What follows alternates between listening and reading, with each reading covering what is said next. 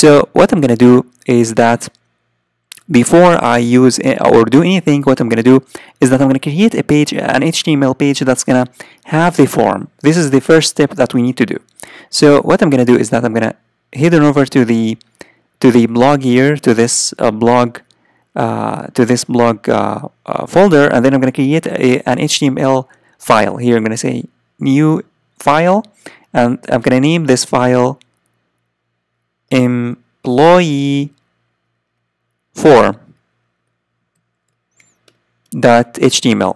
and I'm going to insert an HTML code here to that contains the form. So first of all, I'm going to copy the code from the index. I'm going to copy this HTML code from here, and then I'm going to paste it in the employee form. And then here, what I'm going to do is that I'm going to create the form. So I'm going to start by creating here the form. Let me give myself some space, and then I'm going to say form. And inside that form, first of all, I'm going to start by, I'm going to say here form, and then form to close this form. And inside that form, what we need is that we need first to say h1 to display what this form is all about. So this form is going to create, I'm going to say create employee or insert employee, whatever you want to say. Second, what I'm going to do is that I'm going to create I'm going to say here dev, and then for this dev, we need to display input that's going to allow you to insert the name of that employee. So I'm going to say here dev, and for this dev, first I'm going to give it style. I'm going to say style.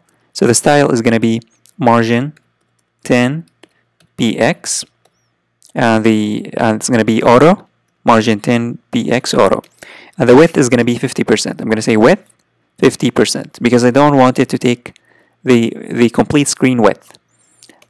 Next, I'm going to display a label here. I'm going to say label and label. So for this label, I'm going to say here name, because we want to insert the name. Next, we want the input itself. I'm going to say input, and for the input, we need to specify the type. So the type of that input obviously is going to be a text, and we need also to give it a name. So the name is going to be name. The placeholder which is a text message that's going to let you or give you a hint about what you have to type or what you need to type. So I'm going to say insert employee name. Employee name. So this is for the name.